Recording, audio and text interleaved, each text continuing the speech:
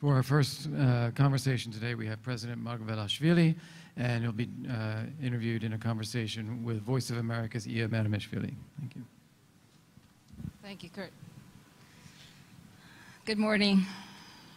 Good morning, Mr. President. It's an honor and privilege to be here with you on the stage, and honor and privilege to be moderating this conversation with the President. It was a very emotional opening of today. We're all touched. Many countries have been touched. People that knew Senator McCain have been touched. You've met him many times, both here and in the US. What do you remember of him? What do you think his legacy in Georgia would be? Well, first of all, let me thank all of you for doing this here in Georgia and bringing the spirit, emotion and values and the feeling to this town, to this country, to this society, and sharing our pain for the loss has also some kind of a positive impulse, because it unites you against the good that Senator McCain tried so hard to bring to this complicated world and complicated politics, and specifically to this complicated environment. Let me also add that Senator McCain is a national hero for this country, and we mourn him as one of our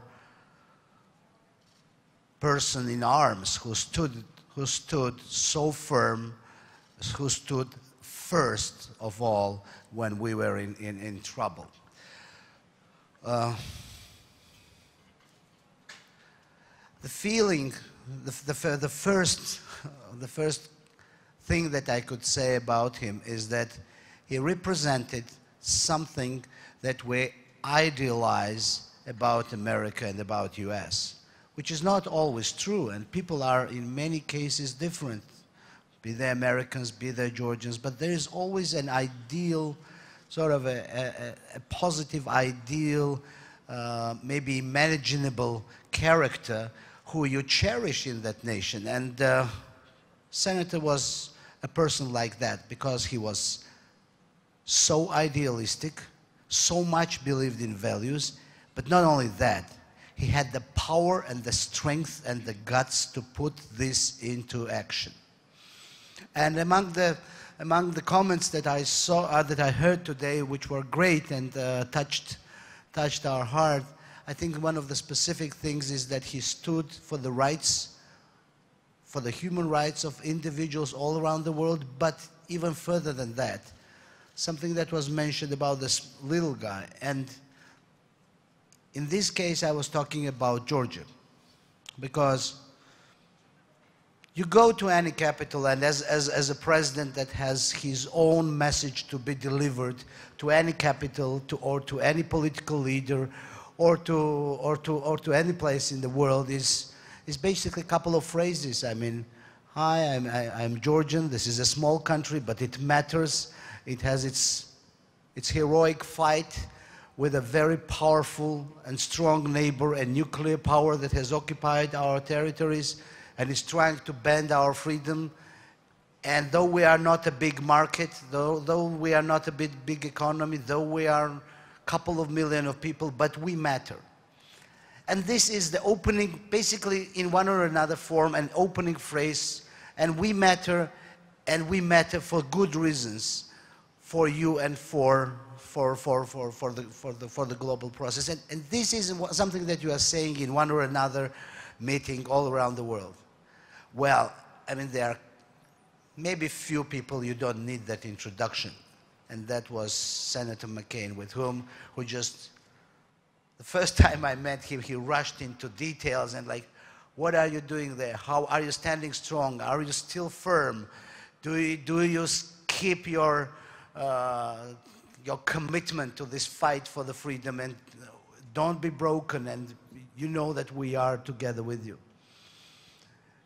And this continued then later for the several years that we had communication, and this feeling that when I go to the Hill, I know that there are chambers that are going to open for me as a president of Georgia without further questions and go to details of how do we do the business, the good business together. This was the room of Senator McCain, and I'm really thankful for his good that he has done to this country. Thank you for that. You talked about his support for Georgia's democracy, Georgia's development, this desire to keep fighting for itself. Where do you think Georgia stands now in that desire to keep fighting, keep it up? Well, we are in a complicated time and in a complicated environment, and we should acknowledge that. Let's look at the basics of where we are right now. We are a country whose 20% of whose territory has been occupied. It has been occupied officially in 2008, but let me remind everyone that the occupation really started in the beginning of the 90s. Russians have occupied parts of Georgia in the beginning of the 90s. In 2008, they made it officially with their regular military force. This is one thing. We are a country that is in progress on its European integration, on its NATO integration. We are a country with developing democracy, with its own challenges and with its own complications. But most importantly, we are a country which is under attack like any pro-Western democracy, or maybe even to put better, like any Western democracy is under propaganda attack to try to undermine some of our basic truths. And those basic truths are following. Georgia has the right for the choice. Georgia has the right for territorial integrity, sovereignty, and there are no legitimate reasons to question this. To question this in perspective and to question this in the essence. We have to go through this. We have to be, and we as a society have to congregate and unite under this truth. Our choice is democracy, our choice is to be pro-Western, and our choice is to fight Russians out of the Georgian soil where they are present with the violation of every value, be it international law, or be it human values, or be it historical truth. So, under this propaganda, we have to congregate under these values, and I hope we manage to do so. You are very passionate when you talk about Georgia and its path, its future. But at the same time, you decided not to run for president. Why is that? Well, there are reasons not to run. First of all, you should acknowledge the fact that some people are also capable to do the job.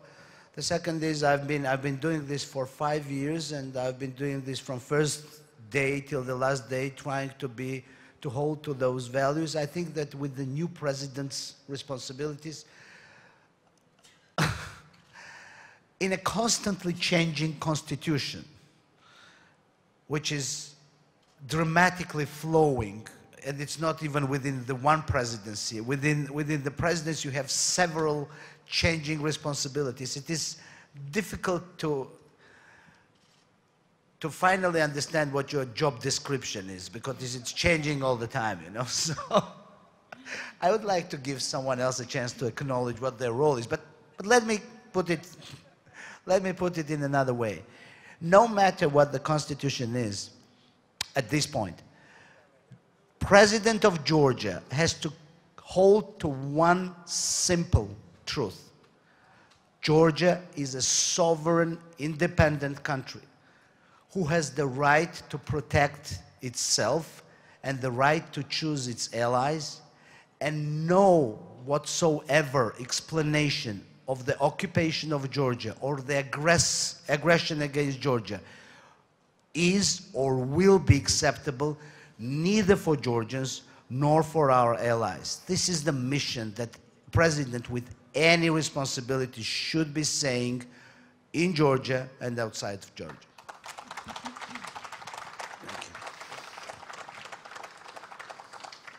This question might be too much into the Georgian politics, but I'm sure you get it. I'm sure you get this question very often. I'm sure your non-Georgian friends also ask you.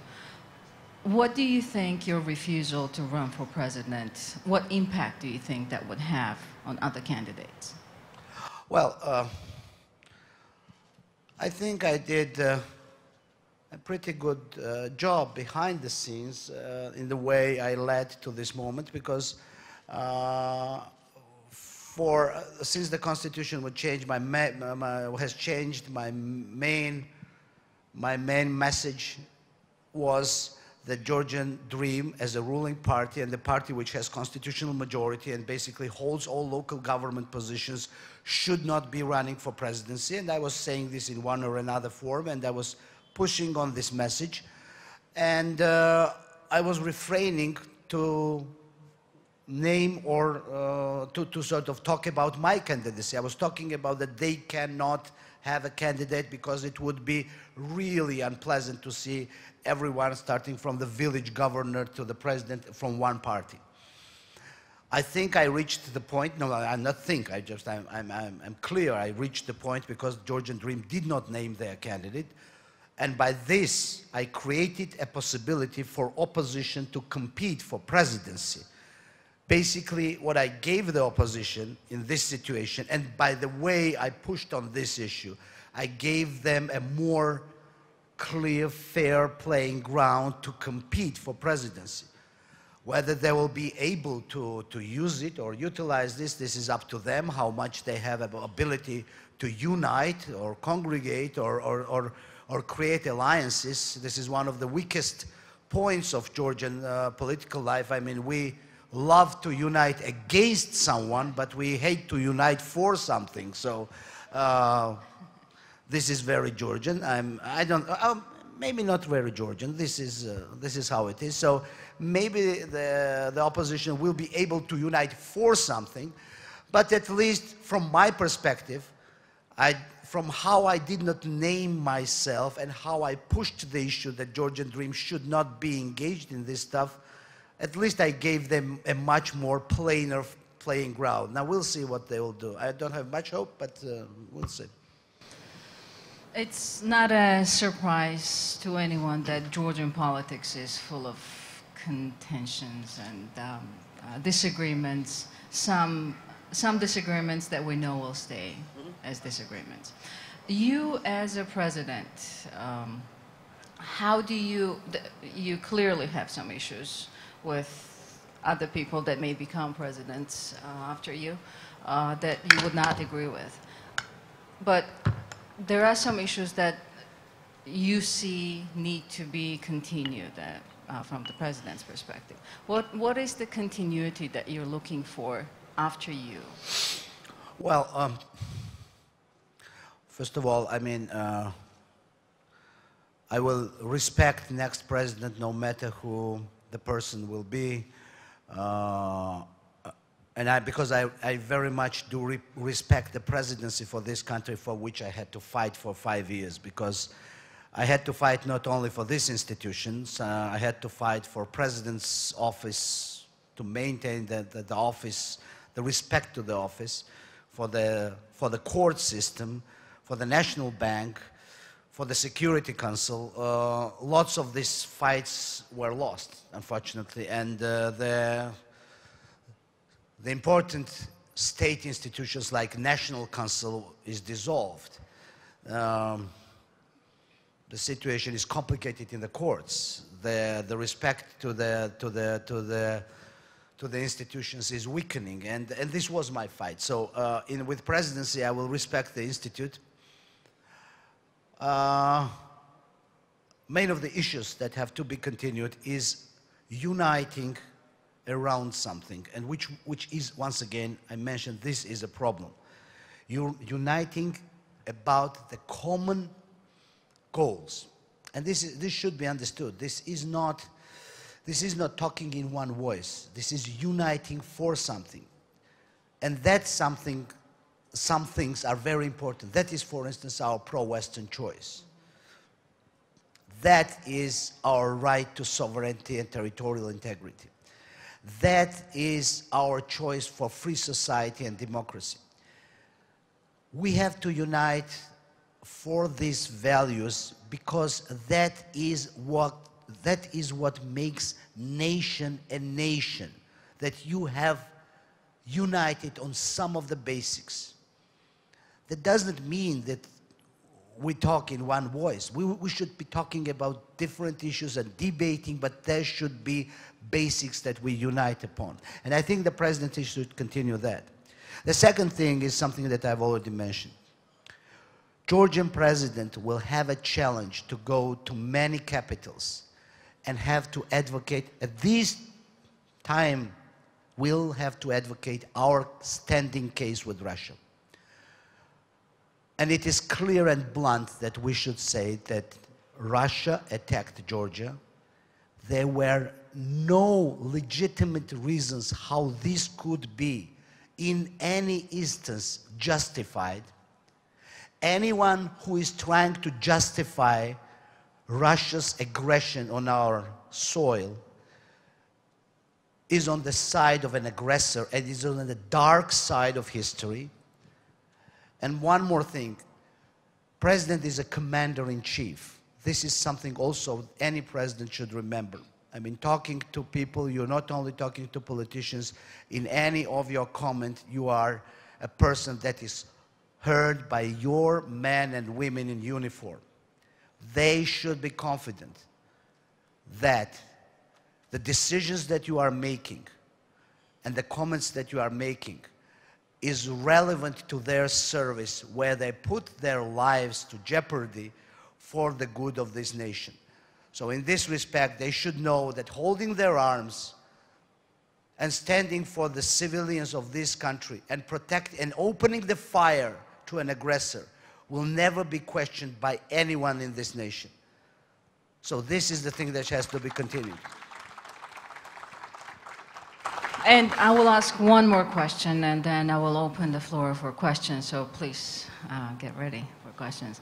You talked about the expectations, sort of, from the armed forces of the country, from how the president should represent the country outside of the country. What do you think the president should represent for the people inside? And what do you think people should perceive of their president, especially after this election? Well, as I say, the president had limited I wouldn't say not say rights, but responsible rights with the constitution that was changed in 2010. The rights were very limited. They are further limited to the extent, to the extreme extent, with the new changes of the constitution that were held in 2016, which I believed and I advocated that were very, very wrong, not only about presidency, but about many other things. But with these new rights, even with these new rights, president is the highest elected official in this nation. Being able, the only person being able to talk in the name of the nation, and the only person being able to talk in the name of the state, not the government, but the state. And holding this very high position, for sure, president has to try to create links and to try to unite society. Now, this is not very easy because there is lots of tension in this society. There are lots of differences, and in a way, this is good. But you should be very patient. I mean, you should try to unite, and try to unite does not always mean talking for both sides and saying nothing, basically. Trying to unite might mean criticizing one side or applauding to the other side or criticizing both of the sides. But this attempt to unite should be, and unite around the values, should be something that President will be doing, and should be doing, and should be giving this kind of hope and perspective to the society. Once again, we have to find links where we unite. This is the weakness of our political life. Thank you for that, President. I try to be short. I guess we have Some questions in the audience? I don't see any hands, so yes, please. In the beginning of your speech, you spoke very emotionally about fight against Russia and Russia propaganda as one of the most difficult problem for us. What could you tell your most important achievement in this field? What was your most efficient step against Russia and Russia propaganda during your presidency? What could you name? Well, I don't think I will try to sort of put it in a sequence what was my most efficient step, but there are several things. First, you should understand Russia propaganda from inside. What Russian propaganda tries to do, and the messages that are crafted in FSB are following. Let's find the differences in this society, try to make those differences extreme, and confront the society with each other. So one of the things that anyone who is trying to fight the propaganda to do is try to piece down the confrontation in your society and try to bring society to some kind of agreements. This is, I mean, not directly saying that Kremlin or Putin is bad, but trying to piece down your confrontations inside of your societies. This is one thing. The other thing is our very active attempt to unite with our European and Euro-Atlantic allies. We've been all the time persistently trying to become more closer to Europe and US, and our latest achievements with the special format of negotiations with EU, which is the college government format, and the standing bill on Georgia on the Hill are the latest achievements which bring us closer there. And one more thing, I think that we were very active in our relationships with the ex-Soviet Union capitals, which is also very important to keep them on the track of being together. I try to be short, so to find. Yes, please.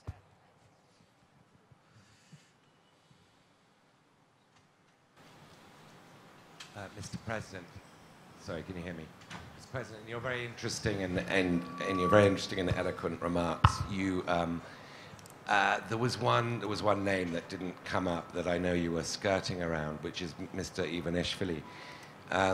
A lot of friends of Georgia are sort of quite worried the degree to which one person has such a grip on public life in this country. I appreciate it's a rather indelicate question and it's hard for you to answer it frankly, but could you address it in whatever way you feel is possible? You made a strange. Why is it indelicate, or why couldn't answer it frankly? I mean, it's not about my ex-girlfriend. You know, we are talking about. I mean, what is the question? And then.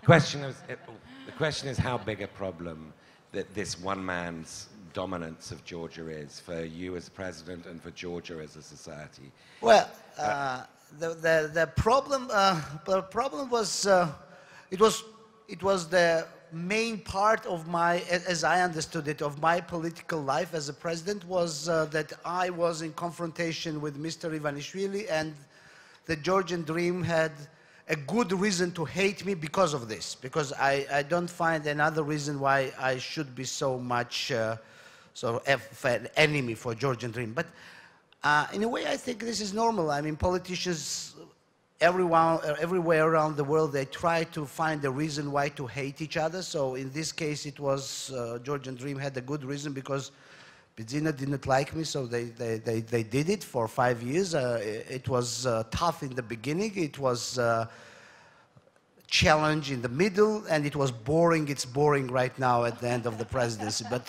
whatever. So Is it a problem? I don't think that strong people are a problem for any society. I think weak people are the problem for the society. Weak politicians who are comfortable to hide behind the image of a strong leader are the problems. Weak government officials who can say, it's not my fault, it's all someone else's fault. They are the problem. So I believe that we should hold responsible for any kind of influence of any strong person, not the people who are comfortable with this. So, do I prefer to have more of wealthy, strong people in Georgia? I prefer to have more strong people in Georgia with lots of money for investments, or even strong leaders, than the weak prime ministers, weak political leadership who find comfortable under the shade of any leader. So I think that that's a challenge for any democracy, and we all have to stand bold when it's for our responsibilities and not try to hide behind figures who we try to create as, in many cases, as scapegoats, by the way, for our weakness, inability to hold to principles, and our conformism and attempt to live easy lives in a complicated environment. And one last question. If there are any, maybe we can combine the two, please.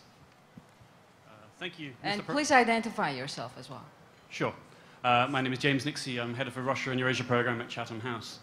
Mr. President, you've described your country several times as ex-Soviet, which is factually correct, of course. But I wonder if there is a different way we should begin to describe your country and your neighbors and the other countries around the periphery of Russia, which gets you further away from and out of the Russian shadow, the Soviet yoke, so that we can begin to move forward. Or do you feel you have so much in common, perhaps, with your neighbors, that ex-Soviet is the only way to do it? But I wonder if we're not still... It seems to me as a way of staying in the past, as to be describing ourselves as ex-Soviet here. I wonder if we can do better. Well, I don't remember really using the term, but I could be using the term.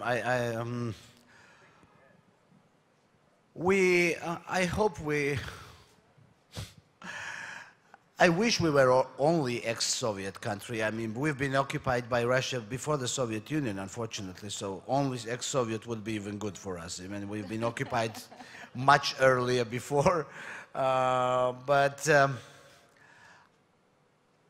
I think that when trying to describe Georgia, to sort of try to say what Georgia is, I think that this is a country with a very long-standing history, a history of 2,300 statehood years here on this place, with these people, with this culture, being able to overcome much bigger empires than Russia is, or Soviet Empire was, to maintain its identity, to maintain its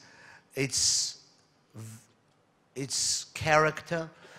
And now, at this point, I think how we could describe ourselves, we are an independent nation trying to become part of a European family of nations where we belong culturally, but where we are not yet politically.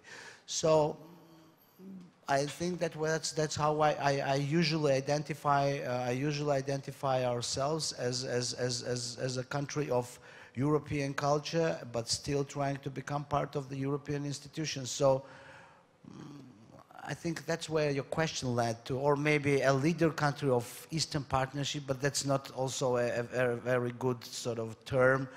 A leader country among NATO.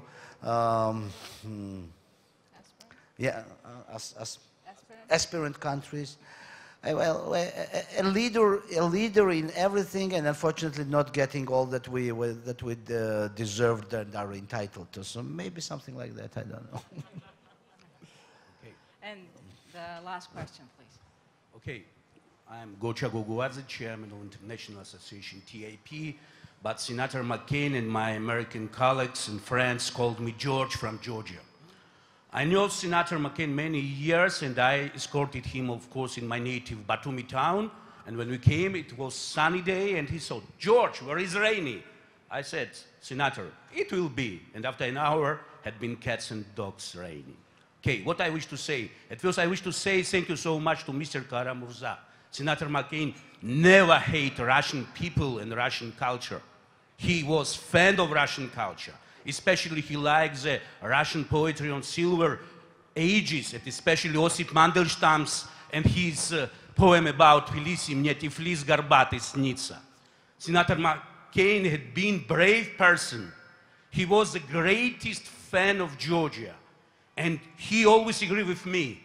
We should make everything that in Georgia at first should be developed civic citizenship education. And so sorry, Mr. President, like Minister of Education and like President of Georgia, you made almost nothing for developed citizenship education.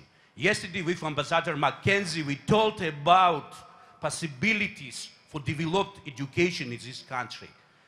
All institutions in this country is weak because we have very, very weak citizenship education. Thank you so much. Thank you. I acknowledge there are things that I didn't do. I mean, that's it. No.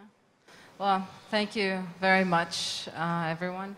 Mr. President, I wanted to comment about your dedication and persistency and consistency with Georgia's Western aspirations and everything that you've done outside of Georgia, inside of Georgia, to keep this country on the right path towards the European family, as you mentioned earlier. So thank you very much for doing that. And thank you. Please join me thanking Mr. President. Thank you. You have some closing remarks to make.